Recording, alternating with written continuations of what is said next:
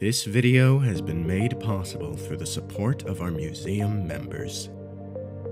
To become a member, visit charlesrivermuseum.org/join. Please subscribe to follow us here on YouTube and hit like if you enjoyed this video.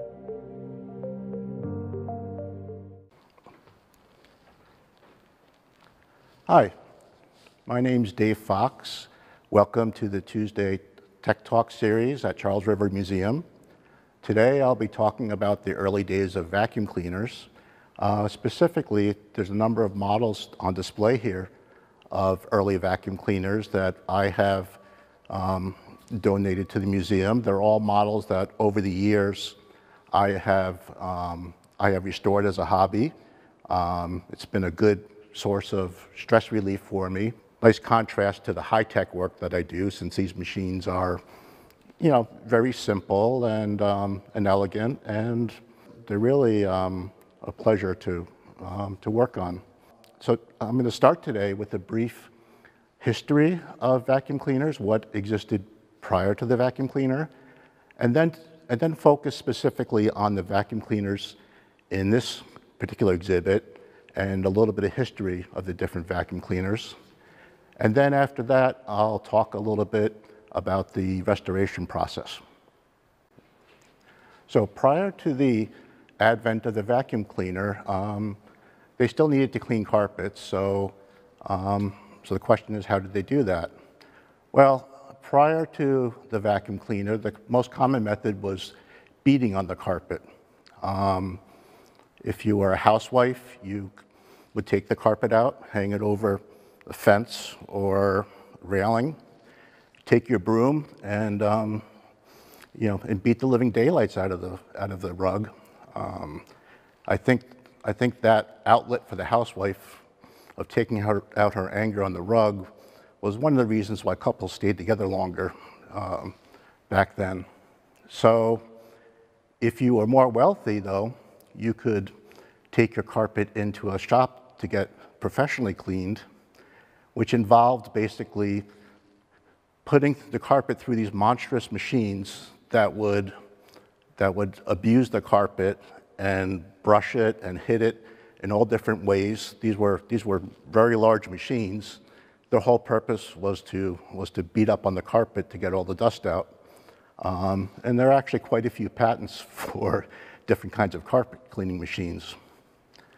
Then around 1880s, I would say, people started coming out with designs for carpet beaters, manual handheld carpet beaters that you could use in the house. And this is an example of one of those beaters. This particular one is made out of wicker. And this one is actually from around 1920. It was made by Zimmer & Sons of Brooklyn. But the early models that first came out in the 1880s were very similar to this. They were either wicker rattan models like this, or they were models that had a handle along with pieces of wire coming out in different forms in order to, in order to basically just hit on the carpet and get all the dust out. So that was the way of cleaning the carpet back then. As early as 1858, a man named Hiram Herrick from East Boston had patented carpet sweepers that were very similar to the carpet sweepers that you might use today, the manual handheld sweepers like this one. But his original design wasn't very efficient, and so didn't really go anywhere. And then in 1876, a man named Melville Bissell, who lived in Grand Rapids, Michigan, was frustrated by all the sawdust that he constantly had to clean up in his shop. So he basically invented the first modern type carpet sweeper, which looked very much like the one shown here, and it's very similar to even the ones that we use today. So Bissell became very successful, and became the dominant name in carpet sweepers. There were other companies like this one. This one was made by the Milford Manufacturing Company, Milford, Ohio. This one's from about 1896, but all these carpet sweepers were very similar in design, right? They all had the rolling wheels which powered a brush in the middle, which would brush the dirt into one of these two trays depending upon which direction the sweeper was going. In fact, the Bissell model became so dominant that Queen Victoria at the time became a huge fan, and as they would say back then, she insisted that her carpets get Bisselled every week. So they weren't swept, or they were Bisselled. And in fact, this particular model by this company happens to be called the Victoria in honor of Queen Victoria, who was known to be a huge fan of these sweeping devices. In 1889, Melville Bissell passed away, and his wife actually took over the company as CEO, his wife Anna. And she is, in fact, the first female CEO in the US. I'm sure many of you are familiar with the Bissell name. They survive until today. They still make carpet sweepers, but in addition to that, they also make vacuum cleaners and even robotic vacuum cleaners. So they were a big success story, basically coming into business in 1876 and lasting all the way until today. That's pretty much the pre-vacuum cleaner history. Now, as far as vacuum cleaners themselves go, the first real vacuum cleaner is credited to a man named Cecil Booth from England, who invented this machine called the Puffing Billy. Now, the Puffing Billy was a large, monstrous machine that was so big it had to be pulled in a wagon by a team of horses. And the original one was powered by a 5-horsepower piston pump engine and made a lot of noise. Now, at the time, it was very expensive. It was a very unique experience at the time, being that it was the first vacuum cleaner, and it was really reserved for servicing the rich.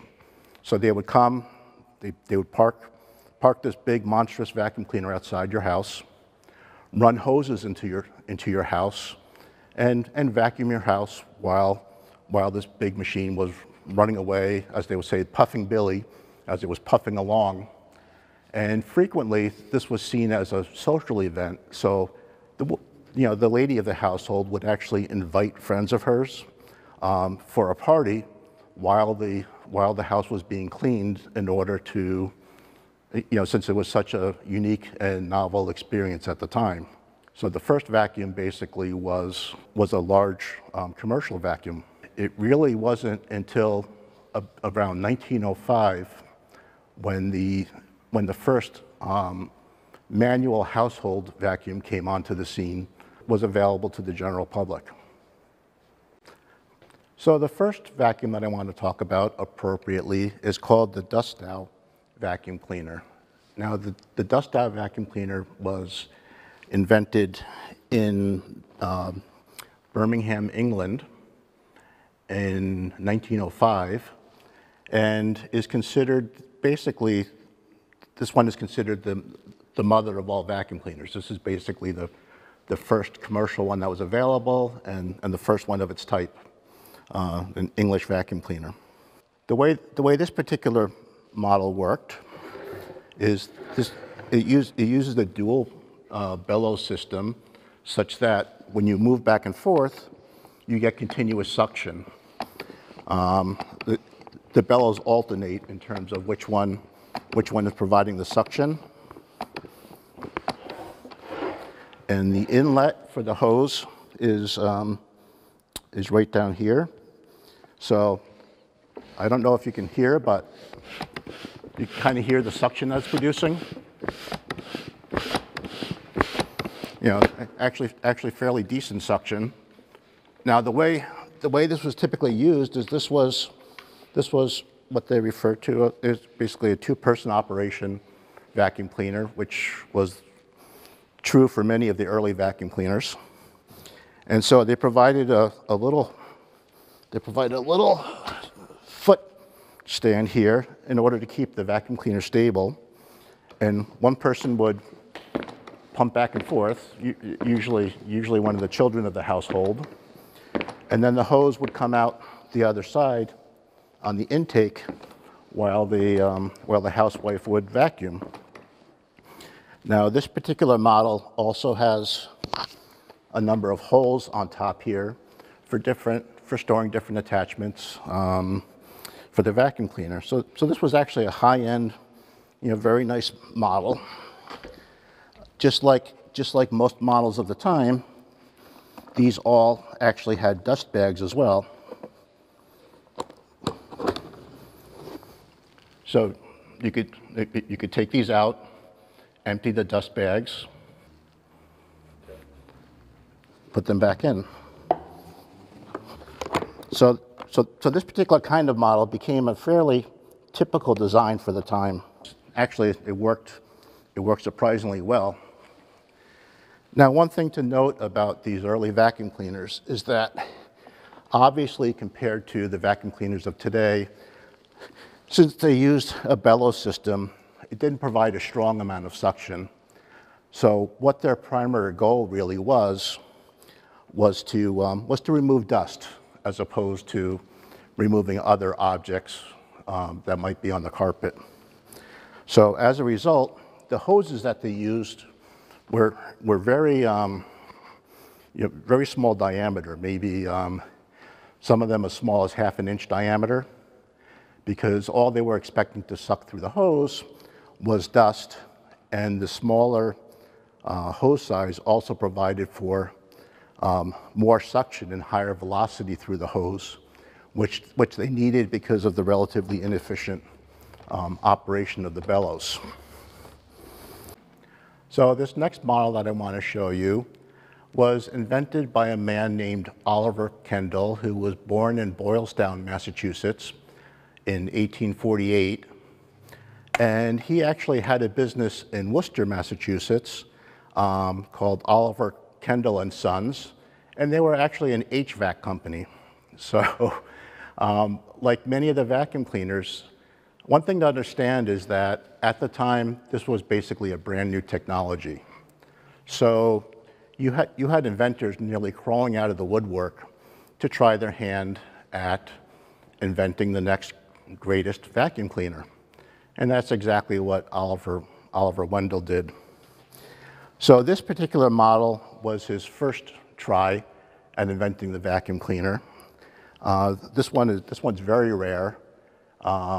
His more popular model, called the new Simplex vacuum cleaner, which had both a manual and a motorized version, was much more popular. Now, part of the reason why this one wasn't so popular is that it didn't work very well. The way this particular vacuum cleaner is constructed is it's actually all steel on the inside, which is kind of hard to see, but you can hear it. The entire inside chamber is basically flat steel, and it's all surrounded by wood, so kind of expensive to build. And then basically the way this works is there are two open rectangular chambers on each side. These rods here are attached to pistons, rectangular pistons, and the pistons were basically outlined with leather, and then beeswax was applied to the leather to try to provide a better seal against the metal inside. So basically, it relied on those pistons producing suction, but as it turns out, that design didn't work very well because there was a lot of air that still leaked past the piston. Which was one of the reasons why this had to be redesigned and wasn't wasn't overly successful. But like I said, his next attempt, called the new Simplex vacuum cleaner, was much more popular and much more successful. And as is the case with a lot of these vacuum cleaners, as you can see here, they put their personal touch on here. It has the initials KS for Kendall Simplex, as well as the initials on the rubber foot mat.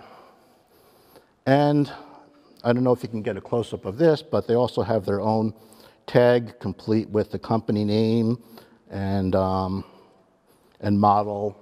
And once again, just like the other vacuum cleaners that I've been showing, this was a two-person model. So this one has a nice footrest again for stability. And again, one person would sit here and rock back and forth to produce the suction while the lady of the house would vacuum.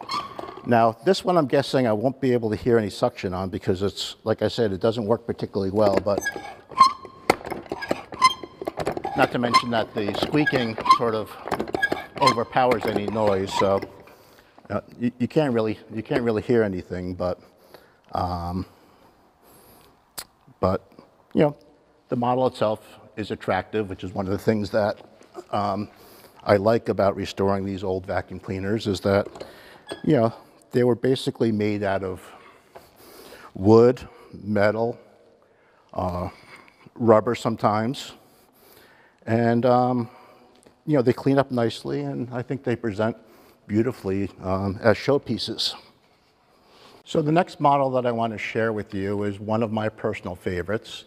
It's one of my favorites because of the design and appearance of it, as well as the history.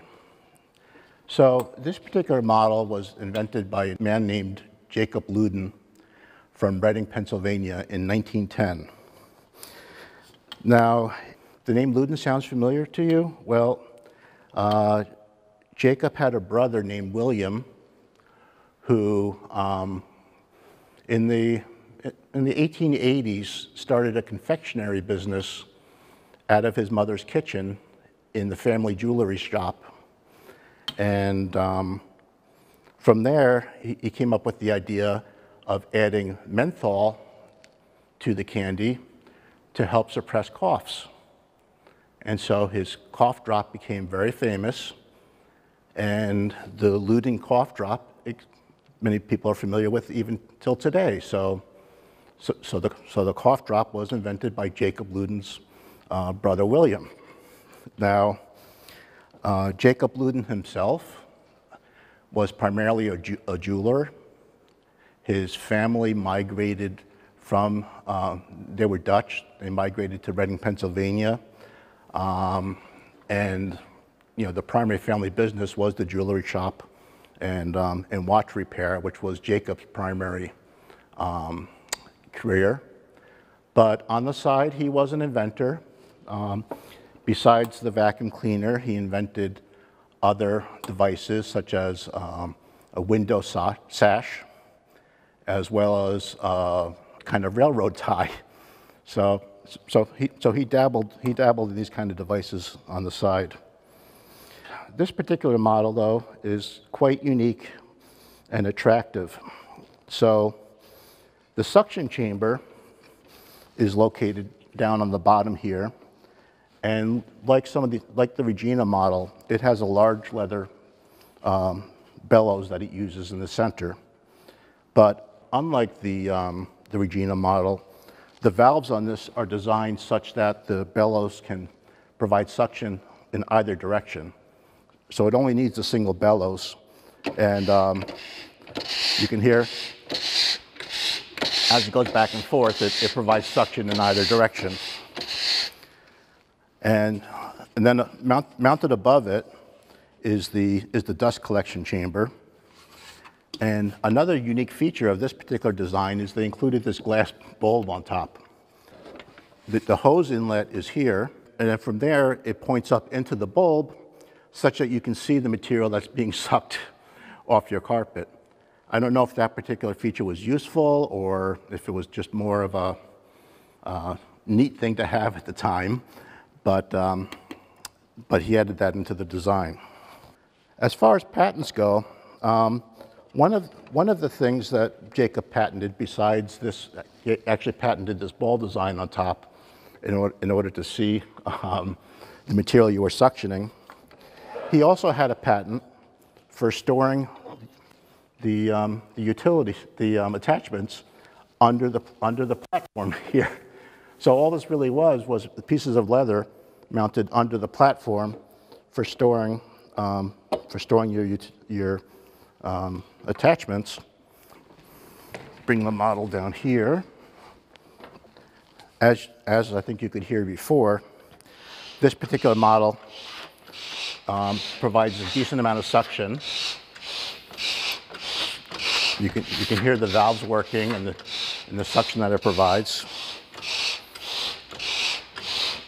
And once again, this required two-person operation in general. One person to do the vacuuming and the other person to operate it. The other thing I'd point out with this model, which is kind of interesting, is that even the L brackets down here are patented. Now, they're not patented by Jacob Luden himself. They were patented around the same time by another individual. And what's unique about the bracket is it was actually designed as a shelf bracket, and Jacob used it in this particular case to support the vacuum cleaner. But what was unique about the shelf bracket is it was one of the first brackets made out of pressed steel. Prior to that time, all brackets like that were made out of cast iron. So the concept of manufacturing, manufacturing pieces like brackets with rolled steel was brand new at the time. This next particular model is very unique because of the rarity of it. I've only seen this one model anywhere, and there's absolutely no information about who made this particular model or exactly how old it is. For all I know, this could be a prototype that was never really sold. But like I said, I can't tell you too much about it, other than it's from the same time period, probably around 1910. The construction and the hardware is in keeping with that time frame. And it's actually fairly well made. Now this particular model, let me see if I can get this open. Right. Access to the suction chamber was through the top. There is one very unique thing about this vacuum cleaner. Unlike other vacuum cleaners of the time, this particular vacuum cleaner doesn't use a dust bag. I think I can tilt this to show you the inside of it.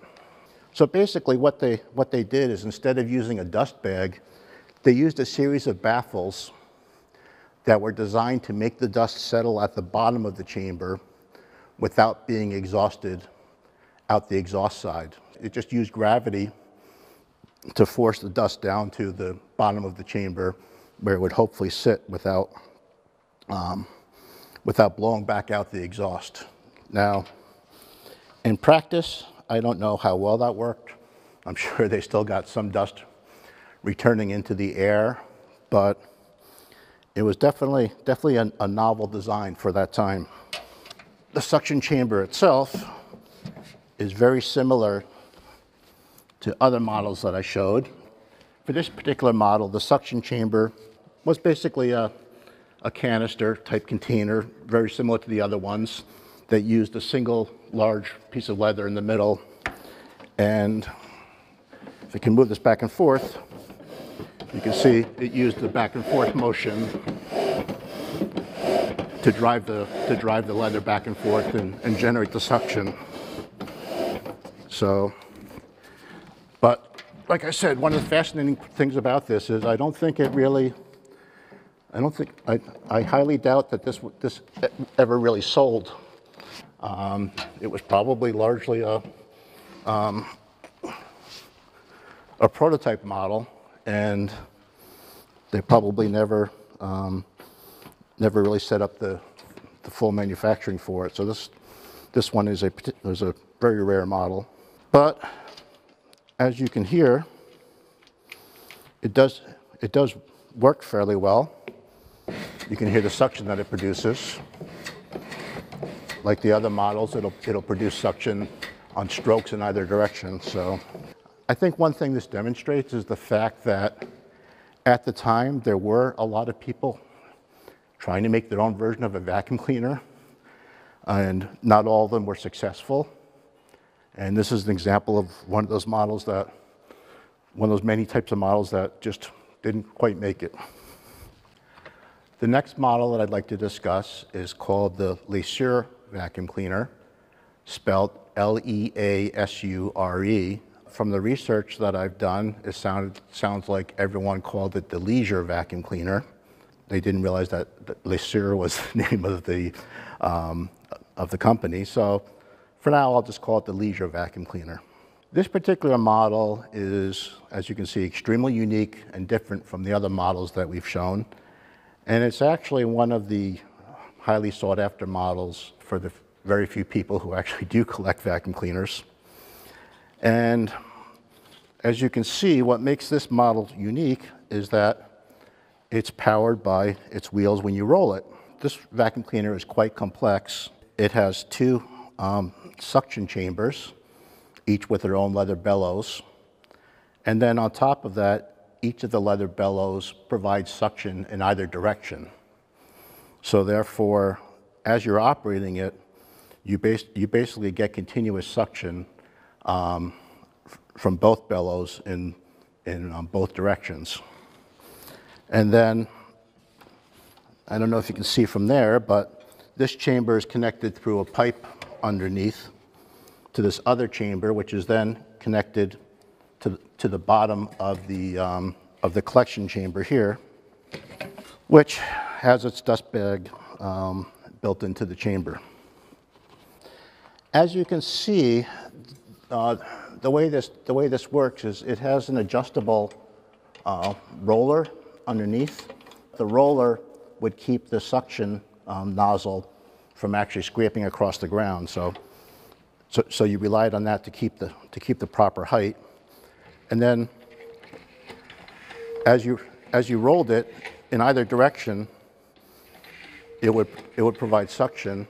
I'm going to just prop it up a little bit such that the wheel doesn't make any sound. Kind of hard to hear the suction, but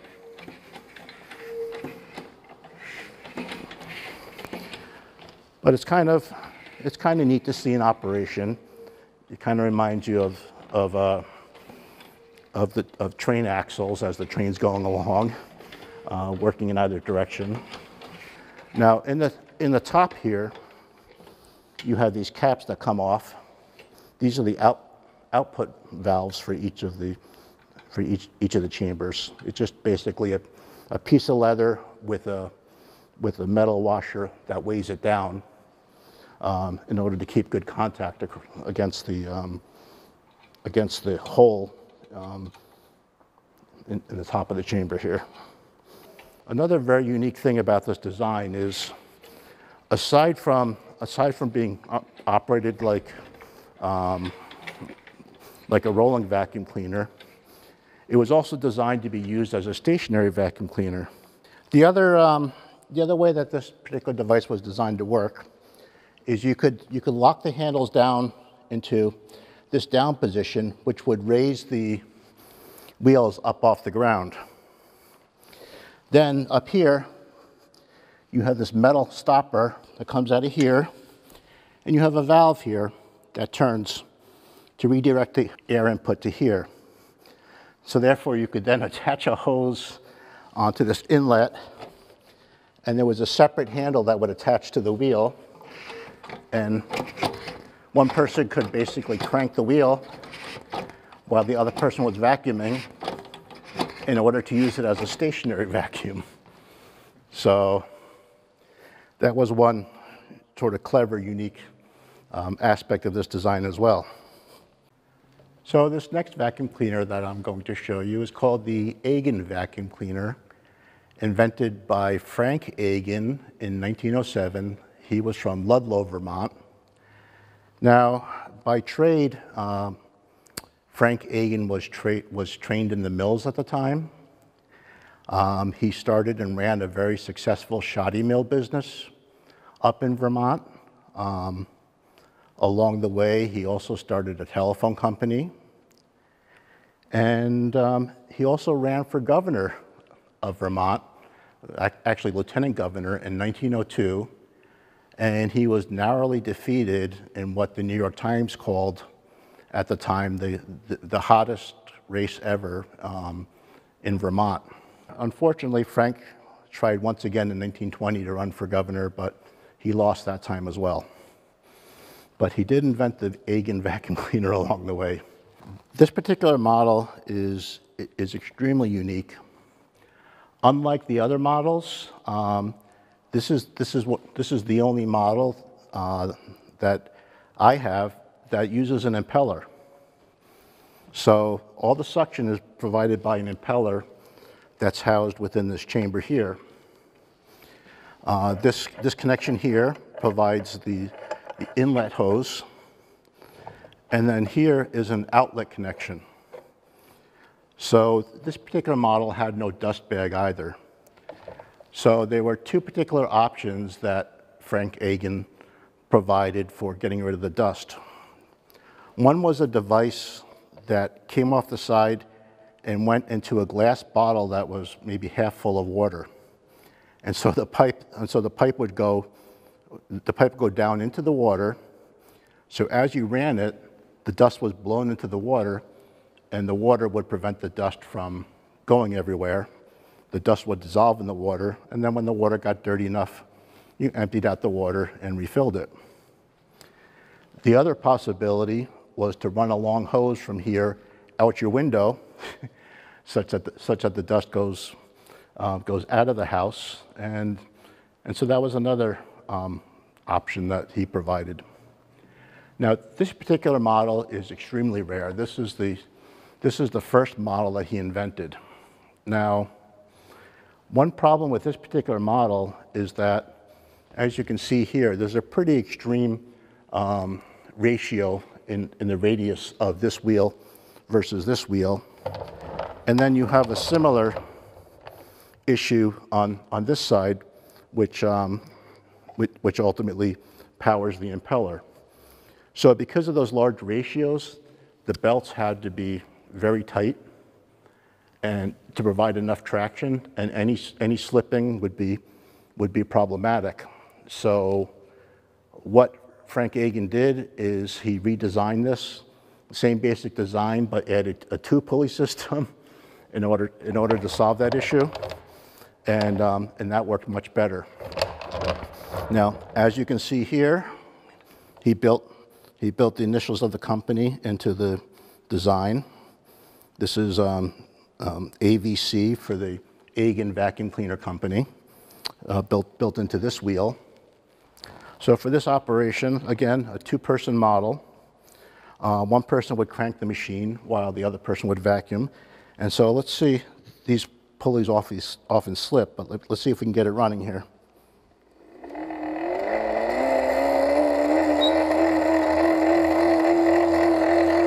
So that whining noise that you hear is the impeller running inside here. And it actually does generate quite a bit of suction. So this is the input side. So I'll get this cranking, and then you can put it up against the intake.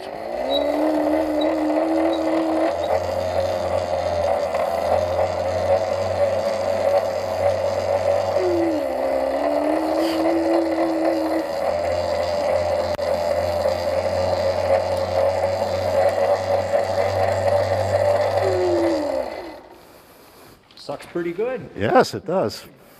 Yeah, oddly enough, with these machines, the more they suck, the better they are. So that is the Agen vacuum cleaner, and very lucky to find this model because, like I said, it's hard enough to find any models, and this one was the first model that didn't work as well and so it's definitely rarer. So this next vacuum cleaner is one of my personal favorites, called the Cotton vacuum cleaner, invented by Herman Cotton from Jersey City, New Jersey, back in 1910. You can see on the surface, he has his name imprinted on this non-slip material. So Herman Cotton immigrated from Germany back in around 1917, and he was a trained stone carver at the time. And among other inventions, he invented a number of pneumatic stone carving tools.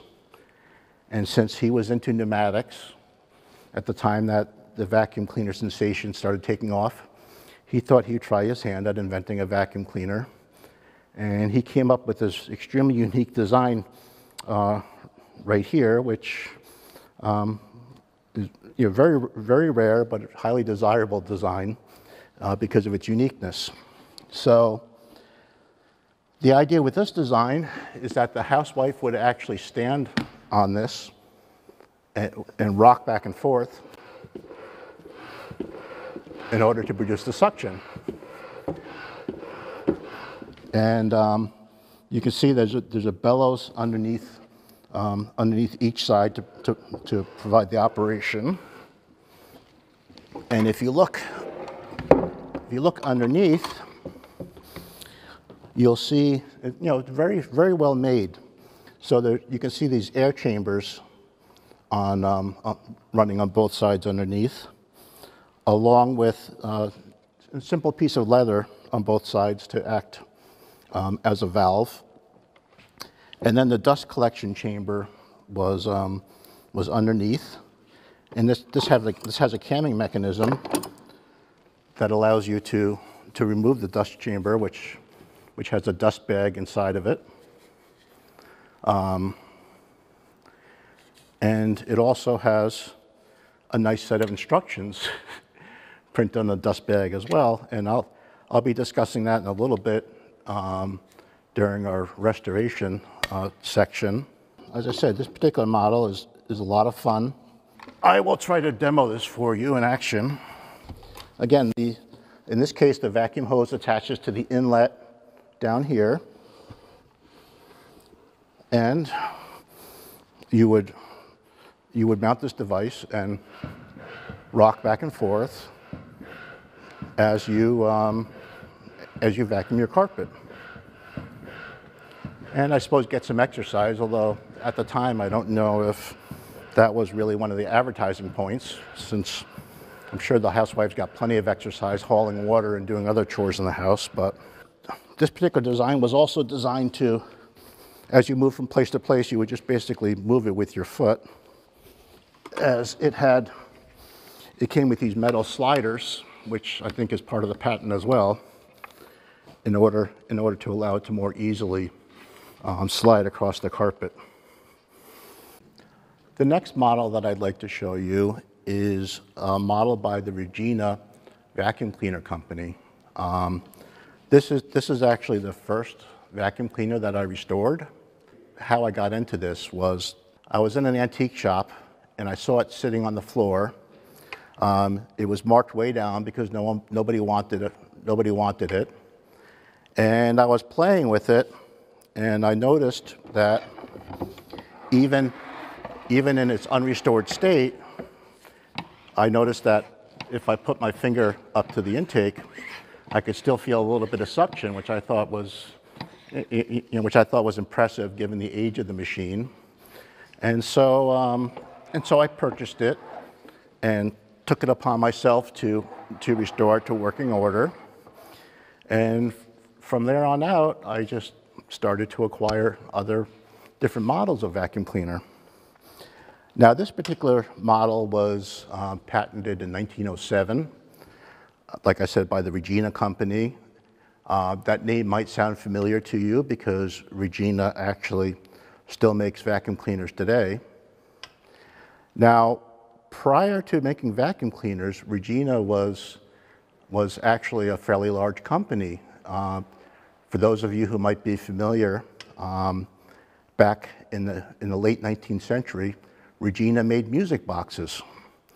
They made a lot of those boxes that used the metal discs in order to play music, and that's basically what they were famous for.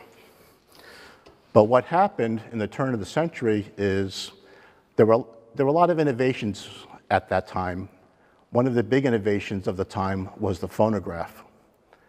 So what happened is, instead of buying music boxes for their music, people started buying phonographs, and Regina's music box business started to decline. So therefore, at the time, the vacuum cleaner was the latest and greatest technology whiz-bang device, and so they thought it would be good for them to diversify, and they started building vacuum cleaners. And in fact, from the vacuum cleaner perspective, I think Regina is really the only manufacturer of these early vacuum cleaners that continue to survive until today as a vacuum cleaner company. This particular one is another classic design from back then. It's more of a canister model. So the way this particular model works is there are large leather diaphragms inside each of these chambers. And these rods on either side basically are attached to the middle of that diaphragm. So as you rock back and forth, alternately, each diaphragm is producing suction into the center suction chamber, again, to give you continuous suction. And like the other model, this one, in a similar fashion, has its own internal dust bag. And like the previous model we showed, this one was also required a two-person operation. So again, one person would stand here, providing the suction, while the housewife would be cleaning. And let's see if we can see if I could hear the suction on this one. So you can hear that the suction it produces is actually not too bad, and is plenty adequate, again, if you're only vacuuming something like dust from your carpet.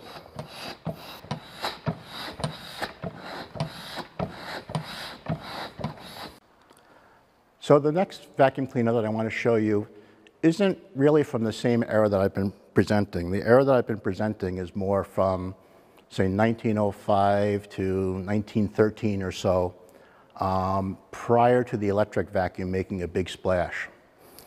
But what's unique about this one is that after the electric vacuum cleaner came out, this particular company, the Vital Manufacturing Company, decided to come out with a model and advertise that the no need for electricity was a benefit in this particular case. Now, this one is from the 1920s, so it wasn't that long after the electric models came out. But what's really unique about this design is that it does develop a decent amount of suction just by its own power. It uses an impeller to provide the suction and uses a fairly sophisticated gearing section in order to get the impeller spinning fast. So I'll just demo the operation here.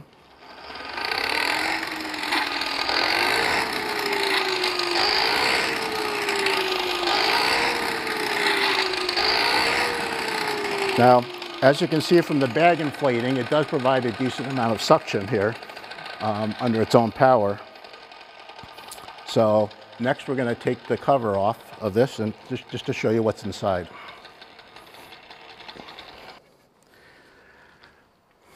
All right, so this is the vacuum cleaner with the cover off, and you can see the gearing mechanism at work here. so on this particular side has a gear which drives this assembly with a sort of transaxle here that drives down to the impeller. Now, the impeller itself, at the moment you can't really see it without taking off the bottom cover, but it does also have a set of brushes underneath as well. Show you the operation here with the cover off.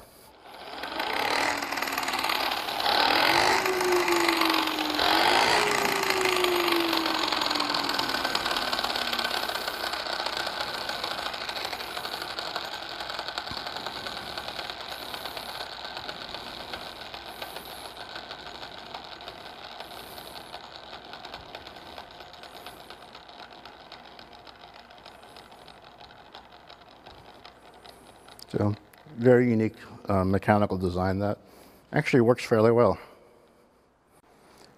So, it's difficult to find a lot of these vacuum cleaners today because, as you imagine, the manual vacuum cleaners were replaced by the electric vacuum cleaners, and so after that they were pretty much junk, and in most cases they were thrown out.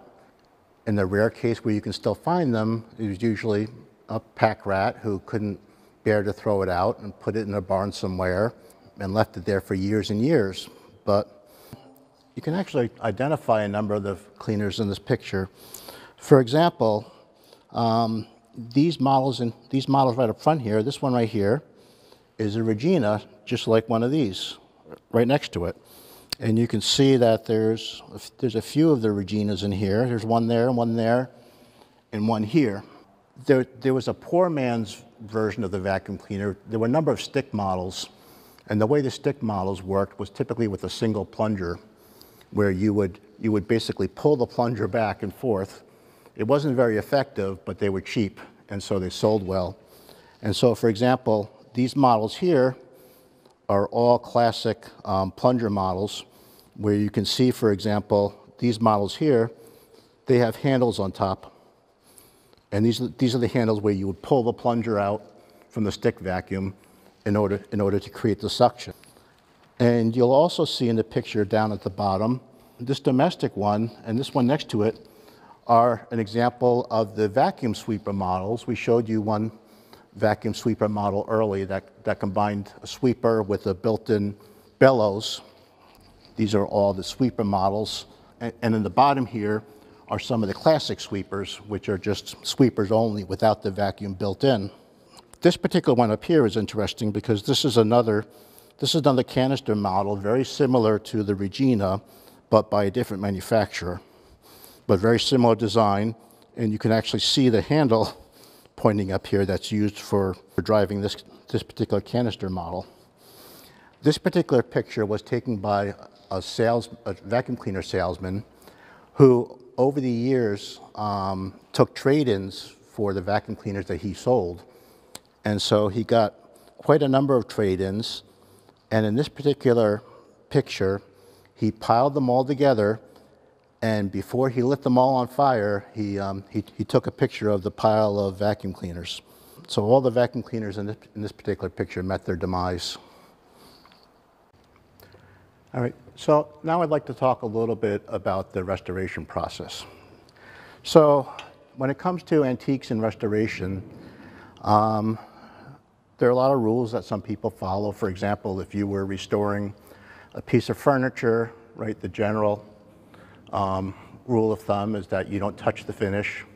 You just clean it lightly.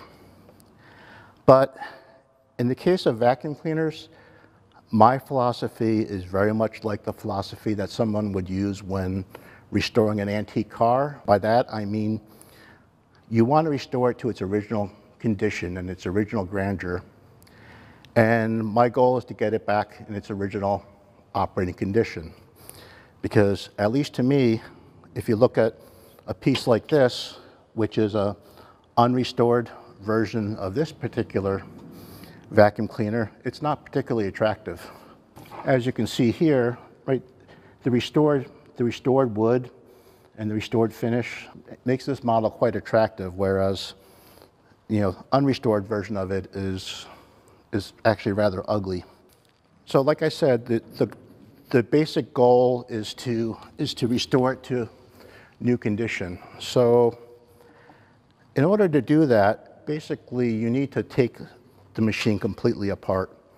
And that's because you really want to replace parts that dry out or are worn. For example, in this case, there are leather bellows that are encased in here that really need to get replaced. So therefore, this all needs to be taken apart. Right? This needs to be dismounted from the wood such that you can properly finish the wood.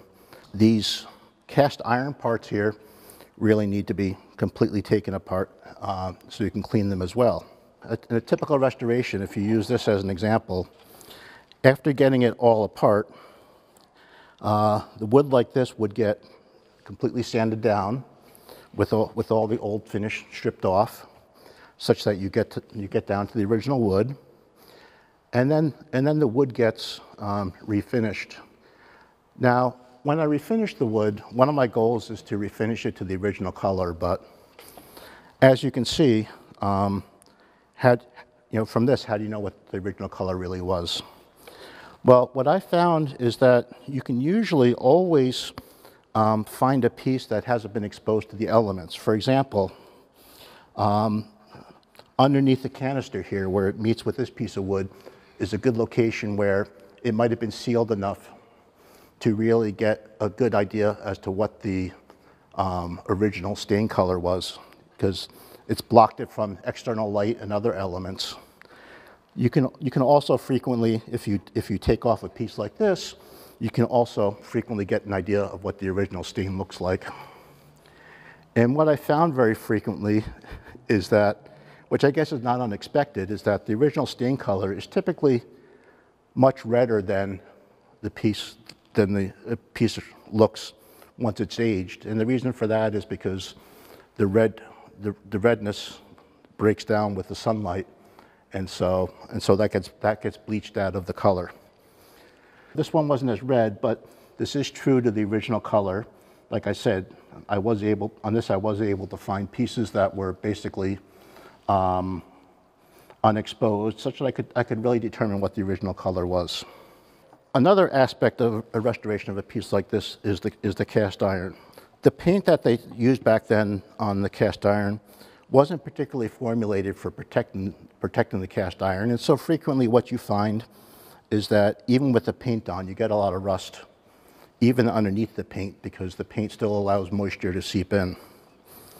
So therefore, what I would do with the cast iron is, besides stripping the paint off, I actually use a Dremel to grind down the cast iron. And what you'll find is that as you're grinding it, there's a stippled layer that's actually partially corroded, and you can see the red oxide coming off as you're grinding that layer. So my goal is to get completely rid of that layer, such that the newer formulation paint that gets applied can properly protect the metal, because part of the goal of the restoration is to make the piece last as long as possible. And as part of that, one advantage you have is to use modern formulations, modern paints, in order to help make that happen, but that will only work if you take the time to refinish it properly. Another aspect of a piece like this requires restoration. As you can see, very frequently you will have dents in the material. Now, those dents, for the most part, can be hammered out, but even after you hammer them out, like metal working on a car, you'll find that you still have some ripple in the metal. So therefore, in those occasions, I will use Bondo in order to smooth out those rippled sections to give it a nice smooth finish. Another aspect of restoration includes replacing rubber pieces. A piece like this would originally have a rubber gasket around the outside, but a lot of the time those rubber gaskets dry out and break apart. So those always have to get replaced as well. And that's relatively easy to do with cutting it out of a piece of sheet rubber. One of the tougher parts of restorations is restoring the label. More often than not, the original labeling and painting needs to get replaced. Now this one's actually in fairly decent shape, the printing on this, so the decision would have to be made at the time that it was remodeled and cleaned up to see how the original graphics hold up. Luckily, using modern techniques, you can restore the graphics. Now, again, one of the key goals here when you're restoring this is you want these graphics to live for a long time, right?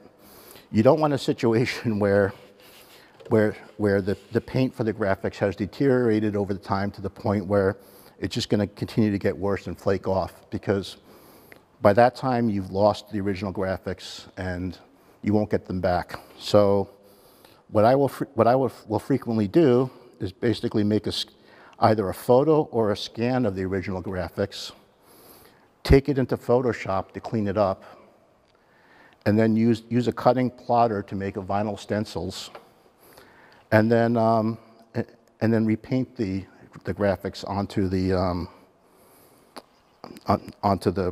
vacuum cleaner. That's not an easy process. It takes a while. The photoshopping takes a while to clean it up, and it does take a while to create the stencils, but it's all part of the process. In fact, this particular model was one where I did have to re-stencil it, and as you can see, this paint here, although it shows up as silver, the original paint on here was actually this color gold, but the gold over top frequently flaked off. This one still has a little bit of it left that you can see in spots, but for the most part, it's flaked off. Talking about labeling, here's an example of one that I'm restoring. It's another British vacuum cleaner called the Baby Daisy.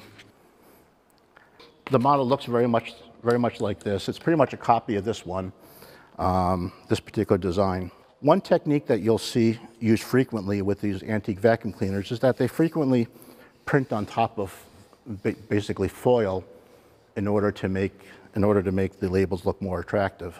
In order to really do that, what they did is they basically had stamps that they made, and they would stamp the design onto the foil. Now, making your own stamp these days is difficult to do.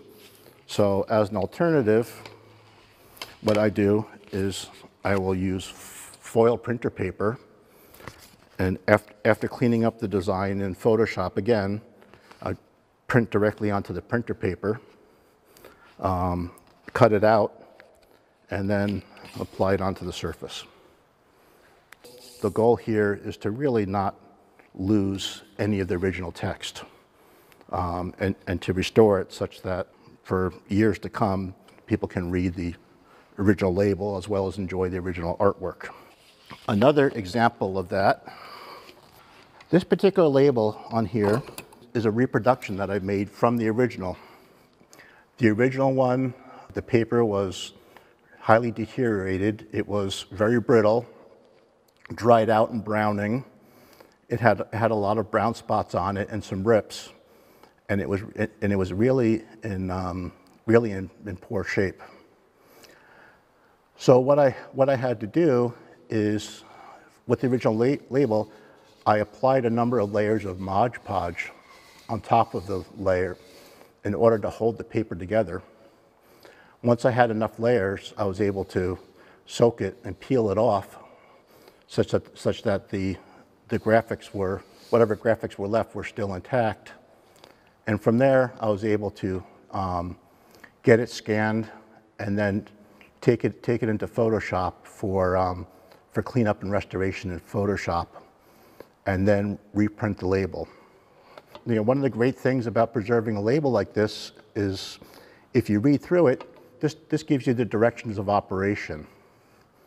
And what's really great about this is it tells you the proper way to mount the vacuum cleaner and the proper way to rock back and forth. Part of the instructions say, in mounting the cleaner, the right foot should be placed on the end in front of the operator and the left foot at the extreme front end. By throwing the weight of the body on the left foot and slightly raising the heel on the right foot, An easy seesaw motion is obtained without any great exertion on the part of the operator. In this way, the operator can stand perfectly straight and rigid without even bending the knee. So, it's just great how this provides you the detailed instructions, and they even contain a nice graphic of a lady in full housewife dress, standing on top of this vacuum cleaner and rocking back and forth. So that's one of the reasons why you really want to preserve these labels, such that you can continue to enjoy them and the original directions aren't lost. As part of the restoration process, the leather always needs to get replaced. If you look at the original pictures of this particular one, which we can show you, the bellows they're mostly missing, with just pieces of them hanging there because they've been all dried out. On this particular one, luckily, I was able to restore the surface of it. This surface was actually in fairly poor condition originally. It was flaking apart, but I really wanted to preserve the original pad. So once again, in this case, I used Mod Podge as well, and put multiple layers of Mod Podge on it in order to help hold it together. And then the other thing I did to help preserve it is on the back of this, I have a thin piece of sheet metal, which wasn't there originally, glued to the back of this to hold this all together. To me, it was important to keep the original pad, especially since it had this printing on it from the manufacturer. And in this case, I was able to do that and still make the final product durable, while preserving the original material. With these vacuum cleaners, you rarely find the hoses with them. And here's the reason for that. Here's one of the original hoses that I managed to get with one of the pieces. And as you can see, the original construction of the hoses tends to be cloth wrapped around rubber. And so what happens over time is the rubber inside dries out, the cloth dry rots, and you wind up with a bunch of cracked hose. So it's difficult to preserve the original hose, but at least with this piece, you can see basically what the hoses looked like back in those days, and just how thin they were for carrying the dust compared to the the diameter of the hoses that we use in modern vacuum cleaners. So I hope you've all enjoyed this presentation of our tech talk on vacuum cleaners. Just about all the models that I showed you today are at display in the museum, once you can get back into the museum. And if you have any questions on what you've seen during this presentation, we will have the Q&A session right after this presentation where you can ask whatever questions you came up with while watching the presentation. So thanks again, and we hope one day to see you at the Charles River Museum, and such that you can see these vacuum cleaners in person.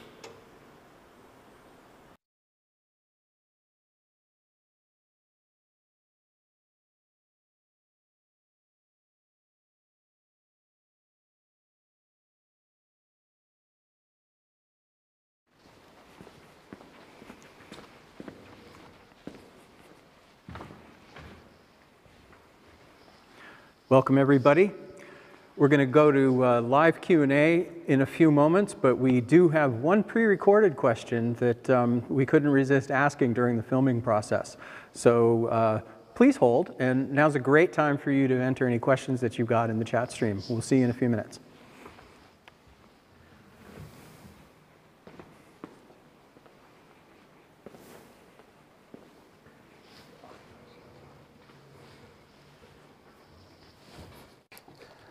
So I think the first question for the Q&A session actually came from the filming crew here, which was, question was, what got me interested in restoring vacuum cleaners?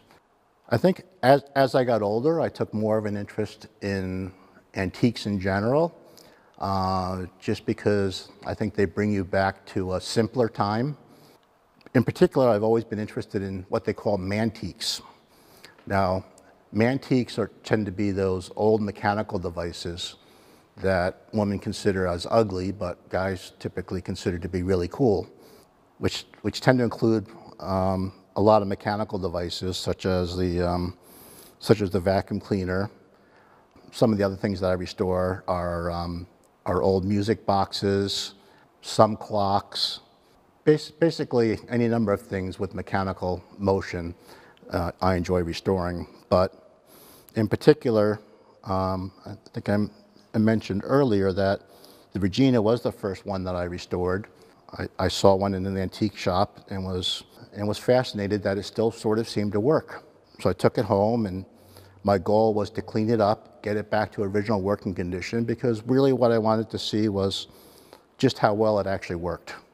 Once it was restored back to the original operating condition, I wanted to really understand how well these things actually work. And so I restored my first one and then started doing research into other types of vacuum cleaners and found a number of other vacuum cleaners either on eBay or other online auction sites or estate sales, any number of places. Basically, I was looking for aesthetic models where I enjoyed the design and I thought would look really nice restored. And I would purchase them and work on restoring them as a hobby in my spare time to sort of take a break from the high-tech world, if you will. It's certainly gratifying when you're done to have something that looks what I think to be very aesthetic and is still functional as well. Through doing this, you preserve a piece of history for other generations to come. So, it's a worthwhile endeavor.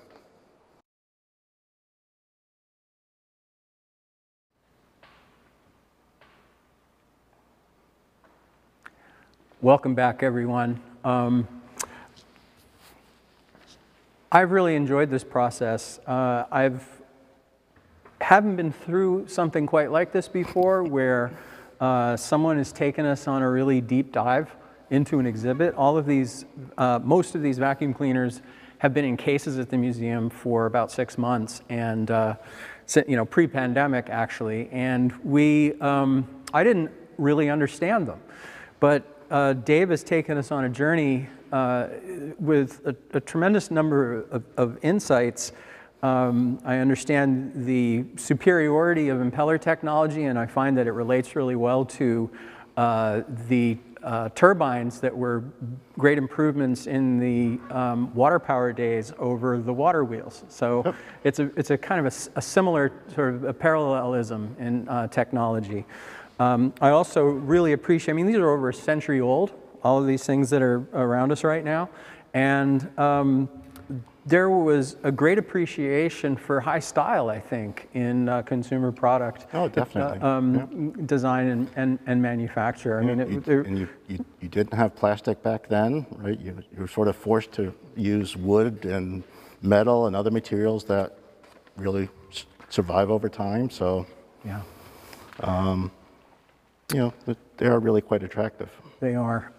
In the chat, one of our viewers asked that we repeat the intro, since I pressed the wrong button and we were muted at the outset. And all that really was setting up your expectations for what was going to happen this evening. So you didn't really miss very much by missing the intro. What the intro was about is what is happening now. Here's a question from the audience. Okay. Have you ever found something interesting still inside the vacuum that was sucked up by a previous user? Oh, interesting question. In general, no. I think it's definitely been a fantasy of mine sometimes when you get any of these to find a treat. But typically, the only treat you find is old dust.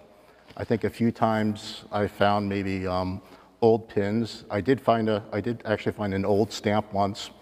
I don't know what the value was of that particular stamp, but most of these vacuum cleaners, as I showed before, did have dust bags. So So typically there wouldn't be anything hidden, right? Because the user would just take out the dust bag, empty it out, and that was that. But interesting question, thank you. Have you ever been tempted to keep one, perhaps one of the sweepers at home for any regular personal use? Actually, yes. I mean, I had this on the main floor of my house in my family room for quite a while because I really like the way it works. It actually works quite well and is a novel design and does actually pick up, does actually do a decent job of picking up dirt. So it's just fun to operate. Now, the rest of my family hates it when I operate it because of all the noise that it makes, but so I can't do it too often, but it is a lot of fun.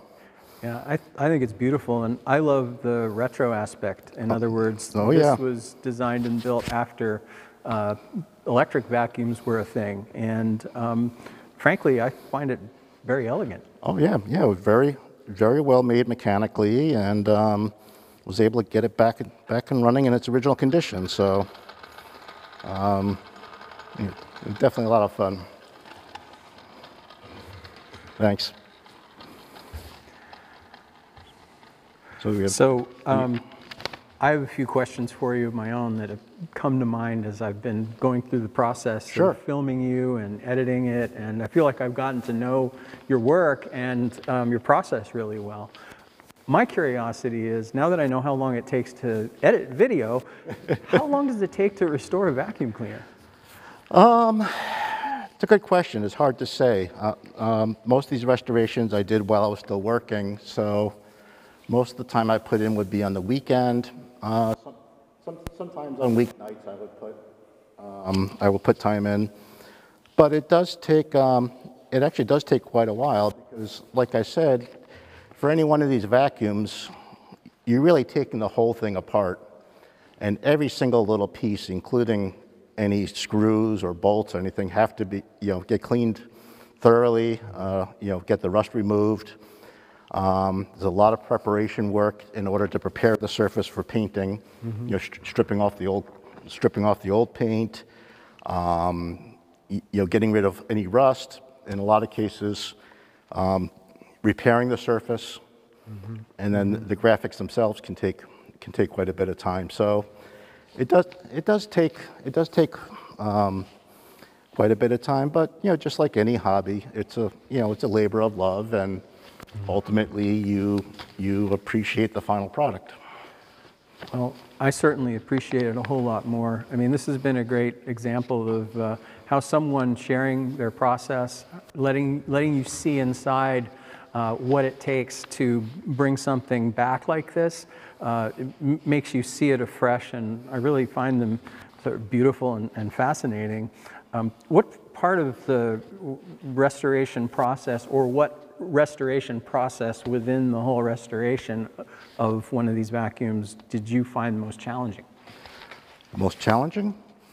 I think probably the most challenging part is restoring the graphics, because a lot of times the graphics are extremely dirty or incomplete, so it takes a while, using a program like Photoshop to properly clean that up. Mm-hmm. and repair it, and then after that you have to figure out how to how to get it back on the piece, whether it's through stencil or through more of a decal process, depending upon what was done with the original piece. So that's probably part of the more difficult part. Certainly the more time-consuming piece of it is just taking everything apart and restoring all the little bits and pieces. Makes you probably discipline yourself to work on one at a time, because you can mix up screws. Yeah, it's pretty much, that's the way it and goes. It's pretty much one at a time, and each one presents its own challenges.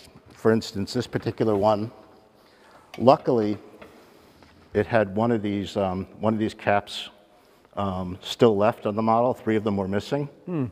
So using the original one, I I reproduced my own caps in order to fill it out. And so, that's quite the process, because for something like this, you don't have the same machinery that they did for making the piece, but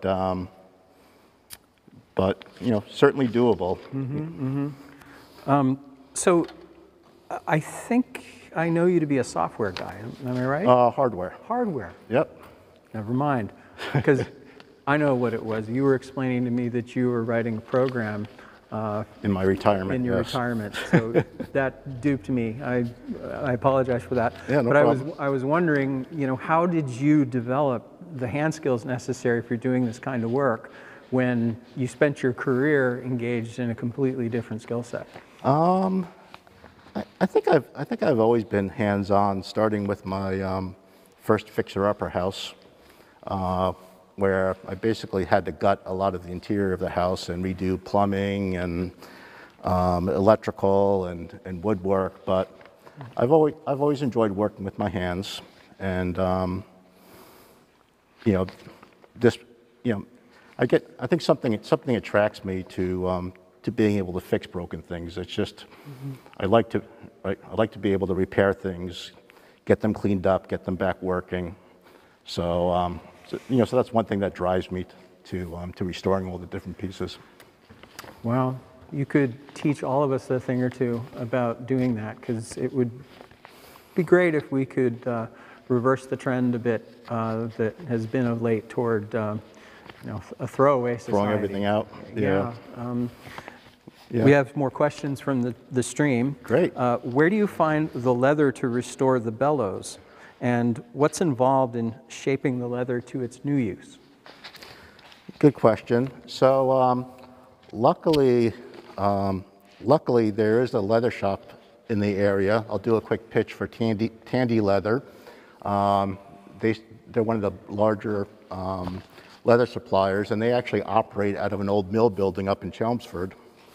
So a lot of the leather I get there. I've also actually gotten leather at the Brimfield Antique Show, where legendary. You do have people selling leather pelts at the antique show. So I'll get it there as well. And if you're lucky enough to have the original leather pretty much intact, you can make a pattern out of the original leather, and for cutting the new leather. But in general, after doing a few of these, you get an idea for how much slack you really need to leave in the leather when you apply it. For example, for a bellows like this, what you would do is when the bellows is fully expanded like this, you typically want the leather to be fairly taut. So that's really a good way of making your own pattern. Is you move it to the extreme position. You provide a little bit of slack in the leather, but not too much.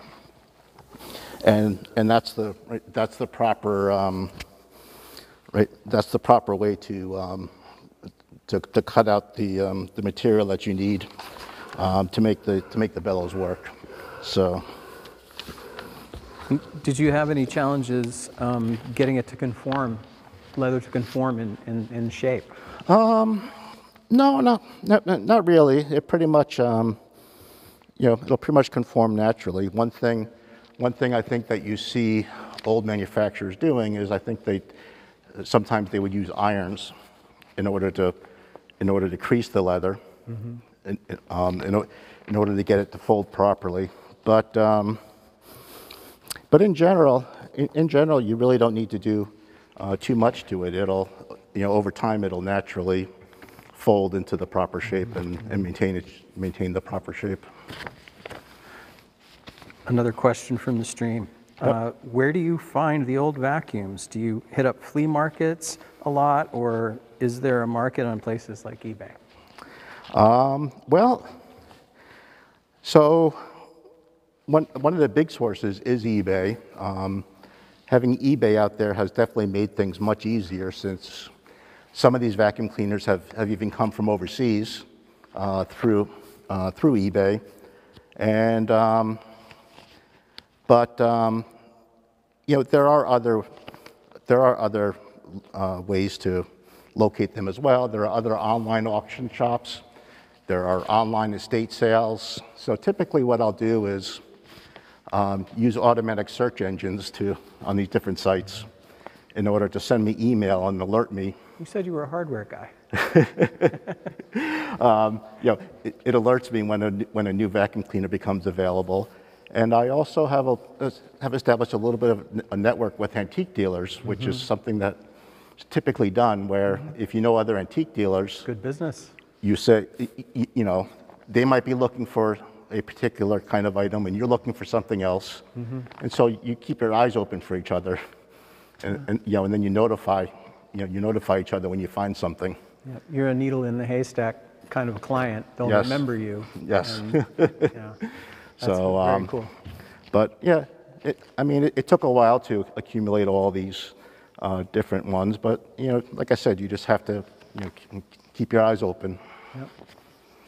One of the things I've appreciated about this process with you is your sense of humor, and I'm reminded of when our collections manager and one of our trustees, Dan Eyring, who was your initial Yes. contact at the museum. Yep. I think he went out to your house and visited you. He did. And he did. one of the things he said is, I don't know how his wife does it.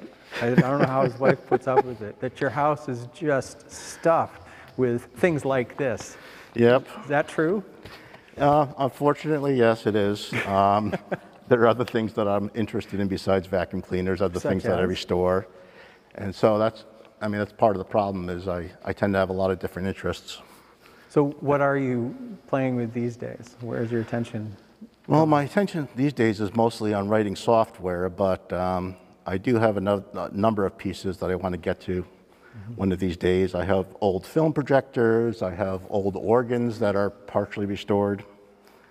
And the organs, by the way, you can get for remarkably cheap because they're so big and they take up so much room that people are giving them away. Yeah, full-size keyboards. It's like no Yes. problem finding a piano. In fact, I have a good story about that. We were actually picking up an organ at someone's house that they were donating for free. So we rented a U-Haul, and my son helped me move it into the back of the U-Haul.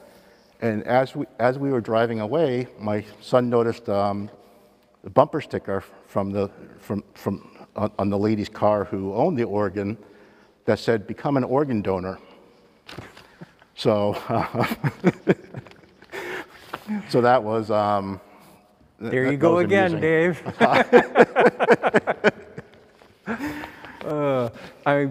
The last thing that has sprung into my head was the term that I hadn't heard before.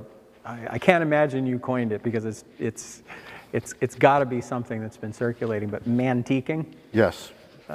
Yep. So, do you think of yourself as a hardcore mantiquer? Definitely. There's a distinction. They're the antique people who mostly look for high-end antiques like furniture or rugs or even artwork. But the people into mantiques are looking for old mechanical pieces. It could be engines. It could be something like pulleys or vacuum cleaners or something like cash registers. Something adding machines, old manual adding machines, just anything mechanical that needs restoration, because a lot of people don't either have the time or the skills necessarily to restore these mechanical pieces. So therefore, if you do have the skills, it's gratifying to get them working back to the original condition. Well, you clearly have shown the skills, the discipline, the stick-to-itiveness, repeat. You've done it over and over again. Although each one is different. Yeah, exactly. So yes. And I find it fascinating that you trained and then worked as an electrical engineer, right? Yes. This is not electrical. It's the opposite. It's everything but. No, but it's still engineering, And I think, Yes. you know, once an engineer, always an engineer. All right, so you were okay with physics, you were okay with leverage, you were okay with I love physics, and I material actually, science? in college, I actually started off in mechanical engineering until I thought that I didn't necessarily want that as a career, and I thought that electrical was a better career choice for me. So, Well, yep. here at this museum, because most of our artifacts are, I think, would qualify as antiques. Yes. We are mostly mechanical. Yep. But mechanical's forever if you think about it, and it's not about the materials, it's about the human scale. So we aren't going to be miniaturized ourselves. Yep. And if we're going to have assistance, there's a mechanical component in just about everything, even if there are electronic brains driving the process. That's right, and you even have new fields of mechanical, like the nano, you know, the nano machines and what have you, which are becoming big.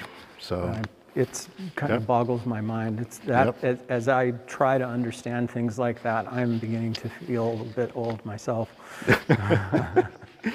But I think it is nice. You know, like I said before, in this high-tech world, I think it is nice to sometimes just take a break and appreciate the you know, simplicity and the beauty of some of these older machines, which came from a simpler time. Well, So, the expression elegance and simplicity Yes. Comes to mind. And sometimes we do overcomplicate things. that's true. And it's what do they say? A break is as good as a rest. In other words, if you task switch and do something unusual for you that you don't normally do, Yes. it refreshes. You don't have to take a nap It to does. be refreshed. You can feed and rest your mind in other ways and become inspired. I think that's exactly right. You know, you exercise a different part of your mind that you don't usually get to exercise during your normal workday. That's right. And that does provide a certain amount of stress relief, No question about it. as well as for the wife, beating the living daylights out of your carpet was an excellent stress relief back then. That's right. Put your husband's face in your mind's eye, squarely at the center of that blanket That's or right. That's carpet. right. I'm sure these did work on husbands as well. So. In closing, is there anything else that has popped into your head in the process of going through, creating this Tech Talk tonight that you have left unsaid? No, not really. As Dan mentioned to me before the taping, there was a lot of material that we recorded. Originally, we were hoping to include things like patent drawings, and even ads for the different vacuum cleaners in the videotape, but there just wasn't enough time for this presentation to do that. But Dan, I guess, Bob, sorry, is working. We can edit that out. There you go. Bob is working on a more long-term version of the tape, which will include things like the patent drawings. And like I said, some of the old ads, which I think are also a fascinating piece of the history of these. And some of those drawings I think are already on display with the That's true. With the vacuum cleaners here. But that's another aspect of this whole thing that we really didn't get a chance to cover today. So there's one final question that is a very nice segue from what you just said, and it is, how much longer will the exhibit be available at the museum? Well, we don't know when we're going to reopen for a public visitation or in-person visitation, but this exhibit will be up when we reopen. So you can count on it at least being months longer than it takes us to open our doors again. And I'm hoping that that's the fall of 2021, but I'm not predicting that because who really knows? The Tuesday Tech Talk series premiered this fall. There have been 4 so far. The other 3 are on our YouTube channel. You can find them. There's a Tuesday Tech Talk playlist. And as Dave pointed out, the video editing process I am learning, and I found it a big challenge to film on Friday and get this ready for your viewing tonight. And I had to leave a lot out just to get it done and tight enough so that you know, it showed his work well. But that's been true in each of the 3 prior talks as well, where we run the live event, but then take the recorded feed and then improve it, polish it a little bit. And we'll be doing the same thing with this. So if this is something that you want to view again in another couple of weeks or so, a fresh version will be up that will include things like patent drawings and some before photos, I believe, that you've shared, and other things. And you may come up with more in the meantime. So it will be this and more, this and a little bit better. Thank you very much for joining us. We'll resume the Tuesday Tech Talk series in January. And we have a few ideas, one of which is 3-dimensional weaving. That may take us a little bit longer than January because properly recording and explaining that process is going to be challenging. Good luck in the snowstorm. Dave, thank you so much for welcome. The time and energy you put into this. First, for the generosity of it, of sharing this work with us, but then investing the time after the fact to help sort of pull away the curtain and show us and explain to us. You gave us such good background. You gave us a good view into the technology and the trade-offs that they made, what worked better, what worked not so well, and you did it with levity, and I really appreciate you. Thank you. I appreciated doing it, and I think that's part of the process too, is after you're all done, being able to share it with the general public so that they can appreciate it as well. So, all right. Thanks everyone for watching. Yep, thank you. And Happy New Year. Good night.